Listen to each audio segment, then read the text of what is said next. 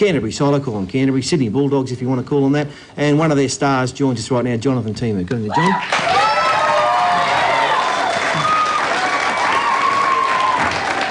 Tell us about the game, John. 30-0 at half-time. It was all over Red Rover. But just no resistance there by the Buns. Yeah, you know, I mean, it's hard to say what the South guys feel when they turn up to training and when they turn up every week.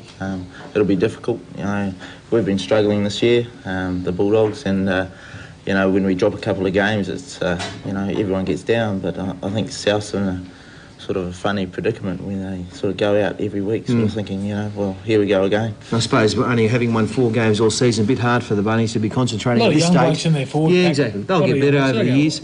Well, who was your best player last night? For us, I think Darren Britt had an excellent game. Doesn't he play week in, week out? He's just the best, one of your best in your top 3. He's just a workhorse, and you know, he enjoys his footy and he gets out there and does the job. John, tell me just quickly, you switched over from rugby union, the All Blacks winning the Rabbitohs Cup yesterday. Has the league been everything that you thought it'd be? Oh, definitely, Blocker. You know, just watching it from back home in New Zealand, you know, we get quite a bit of the Winfield Cup back in New Zealand, and it looks hard and uncompromising, and you know, that's what I expected, and that's what I'm getting. Have you had a chance to speak to anyone in New Zealand, John, about the rugby, World Rugby Circus or whatever it is? Is it big news over there, like the Super League stuff was when it started over here? Yeah, it is. You know, the All Blacks are over here at the moment. They had the Bledisloe Cup yesterday, but it's a wee bit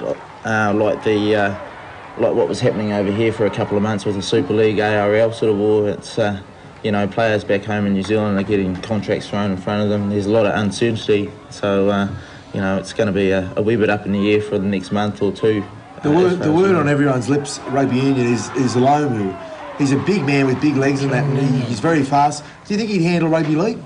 I think you know, Jonah is a top athlete, and he's playing awesome at the moment for the All Blacks, and I think the thing that he'd find if he did go and play league is that you know, I'd say that a lot of the league players can tackle a lot better than in rugby, and so one-on-one, guys would probably drop Jonah, but I still reckon he'd be a star. I think he'd be a sensational rugby league player. Oh, he'd be a star for sure, but I reckon if rugby union backs went out and learned to tackle, they might have some chance of getting him. Saw you make a couple of good breaks there. Your own form, you've been happy with it?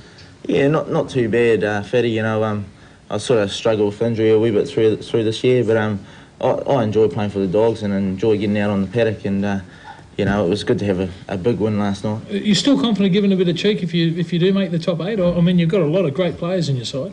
Yeah, well, you know, the talk within the team is that you know, they've had a chance in the previous years to go all the way, and they haven't quite made it. So let's hope we can make it into the top 8 and go from maybe not having a lot. The Bulldogs have been one of the great clubs.